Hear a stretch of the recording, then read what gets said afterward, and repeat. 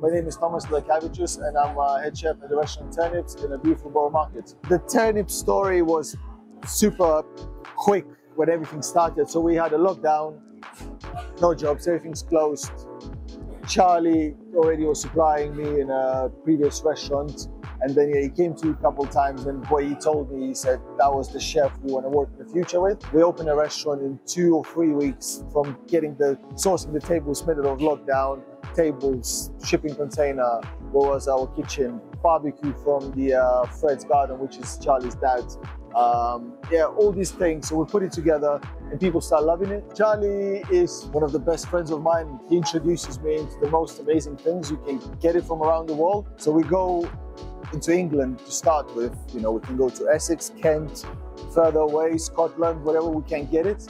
And then if we can't get the right quality what we want, we're just going outside into the Europe or even further if we have to. If we're gonna get a Sunfire, I know it's in the chef's world, it's really usable, an amazing thing to use, but not many people buying it. And then we got kind of a leftover, so then we take it and use it. It's the same as, you know, normal radishes, milk radishes, or any produce we get. You know, he is the man to introduce him to us into the kitchen, and then that's how we're evolving with the actual menu and then making the dishes and creating, I would say, on the spot. So it's not like I'm gonna plan the menu or what I'm gonna do in a 2 months time or the next 2-3 weeks. It's all what I'm gonna have in here on the day. It might be a dish just only for tonight, it might be for tomorrow and day after. You know, there's gonna be some specific product coming in which he really wants me to highlight. And then after that, it just goes on the menu. So our cooking is freestyle cooking, I would say. Tonight, on our main tasting menu, you're gonna have, you know, we're gonna start with the sweet corn from Essex. Then we're gonna go into the Italy with the tomatoes and prawn. And after that, you're gonna have our beautiful sourdough bread made here every day. And then after that, you're gonna have a baby cucumbers coming from Essex as well. So that's gonna be with the kingfish. And then, so it's kind of the whole menu goes into the waves. So we're gonna have a hot, cold, crunchy, you know, liquidy food, but then all kind of highlighted into the vegetable focus. So when we're doing, so it's going to be a Sicilian pepper as a main with the Iberico pork. So we've got Iberico pork, which is one of the most amazing porks in the whole world. But then you're going to have a pepper, which my personal opinion is taking away the pork. Every single chef, probably in the whole world, would be jealous a little bit.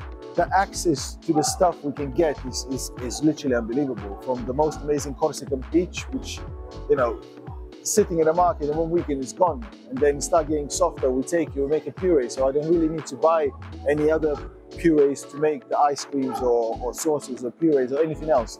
It's like a micro season is in our kitchen, it's gonna hold this stand in the middle of the Borough Market, you know, it's just changing.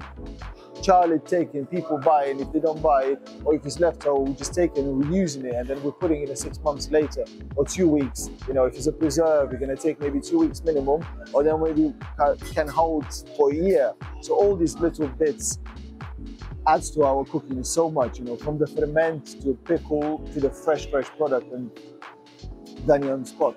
We have to respect not just the supplier. I think the chain goes even further to the people who grow it, who looks after the land. So I think the actual chain till it comes to the people's plates is like really, really long, you know, from the travel point of view. And then, yeah, people are gonna probably say bad things about air miles or something like this. But to be fair, if it's been done correctly and then travel to your table at the right time and in a beautiful way, I don't think there's any harm done to anybody. We are really lucky that we can get this produce with a much better price, because we get it direct, and then we've got the suppliers, know them for years, and then, you know, it's kind of the family business expanded into the world. So we've got France, or it's going to be Essex or Kent. We've got the farms who work really long time. Respect the season, and then probably the actual body and mind will work different ways.